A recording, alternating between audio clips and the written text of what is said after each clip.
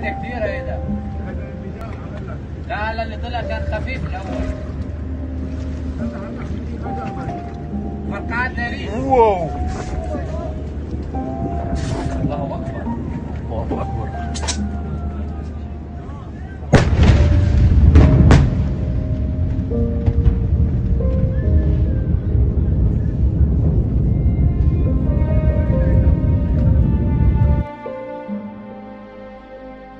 There are awful images coming in from Beirut tonight after a massive and deadly explosion. Buildings destroyed, at least 60 dead, more than 3,000 injured, and those numbers are expected to rise right into the night.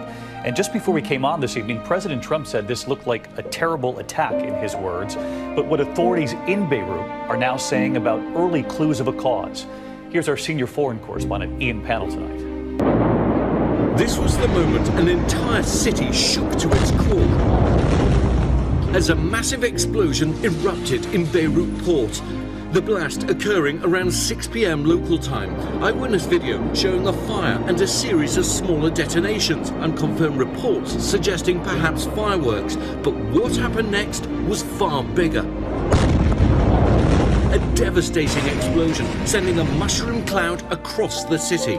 The fronts of buildings ripped off. Cars, shops, apartments shattered, the streets showered with debris for miles around as bloodied and shell-shocked citizens staggered through blackened streets. Hospitals are overwhelmed with casualties. The Lebanese health minister saying scores are dead and thousands injured. The healthcare system already overwhelmed by rising COVID infections and an economy in freefall.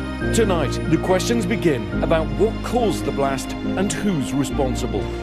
Just unbelievable pictures tonight. Ian with us from London tracking this. And Ian, President Trump, as I mentioned, just said, quote, "It looks like a terrible attack." We know that other U.S. officials have called this a horrible tragedy. So what do officials in Beirut say right now was behind this blast?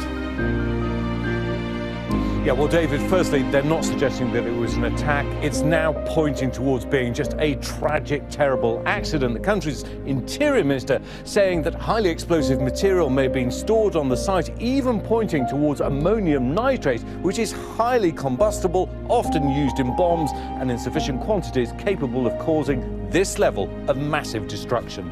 David? All right, Ian, our thanks to you tonight. Hi everyone, George Stephanopoulos here. Thanks for checking out the ABC News YouTube channel. If you'd like to get more videos, show highlights, and watch live event coverage, click on the right over here to subscribe to our channel, and don't forget to download the ABC News app for breaking news alerts. Thanks for watching.